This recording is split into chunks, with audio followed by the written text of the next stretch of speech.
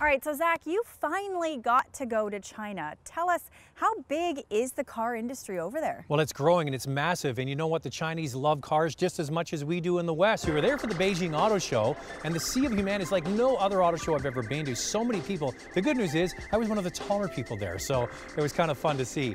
So many different cars. Now, Lacey, here's an example of just how big the Chinese market is. They sold 15 million cars throughout China last year. One manufacturer, Volkswagen, they're the biggest in China. They started making cars in 1983, so they have the biggest market share. They sold 3 million cars out of that 15 million. But fast forward to the first quarter of 2014, Volkswagen has sold 1.7 million cars in the first 3 months of 2014. That's the entire Canadian marketplace annually just in 3 months. That's crazy. And you know what?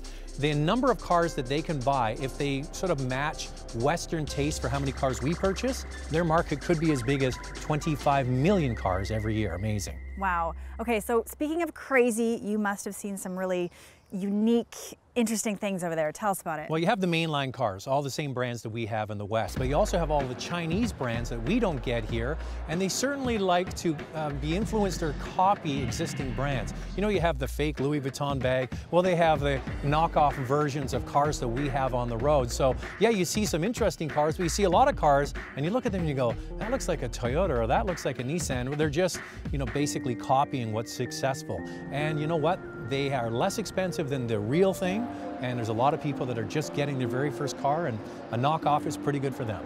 So Zach, what was the one thing for you that really just stuck out on this trip? How many people are there? I mean, we just cannot wrap our head around here in Canada with only 33 million people that China has 1.3 billion people. Multiply the population of the US times 4. That's China. And you know what? They want all the same stuff we have here in the West, and they're going to get it. You know what, Zach? I can't wait to hear all about it. And just so you guys know, we'll have a full report on Zach's trip to China on an upcoming episode of Driving Television.